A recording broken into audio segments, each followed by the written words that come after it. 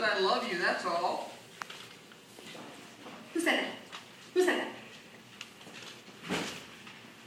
What?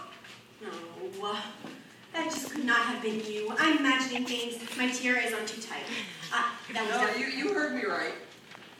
What? I just think you're amazing. You've raised me since I was a little pup, and you know me better than anybody, and I just love you. Lord Pickles, you're speaking. You're talking. Do you realize what this means? You're like right up there with Mr. Ed.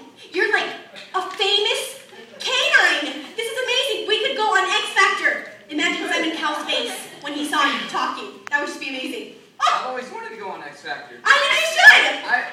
I can sure carry a tune. I just can't help but burst out in a song every time I see you. Oh, is that what that is, a song? Well, I know I'm not, no West Highland Terrier, but I sure think I can carry a tune.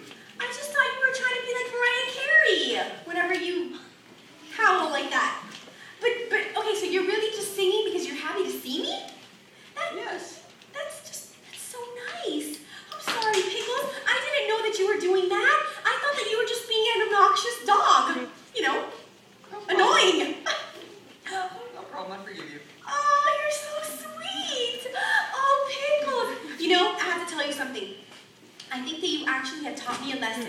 You know what I think the lesson has been? You have taught me that just the way you show me that you are so happy to see me and happy to be my presence, that's the way that I need to be with Jesus. I need to be so happy and filled with joy every time that I see him because I love him so much. And every time I open my Bible to worship him and to learn more about him, I should be just filled with joy. I should break out into song. Oh, that's what I'm going to do.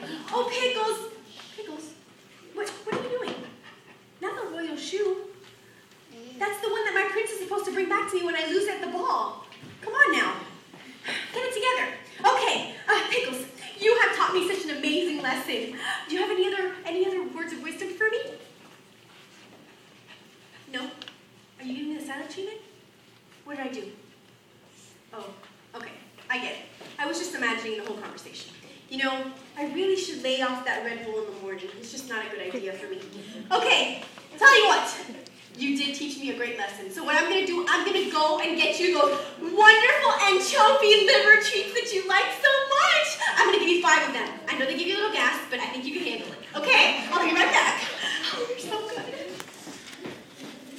I do love my master, but liver snaps again? Oh, man. I love you.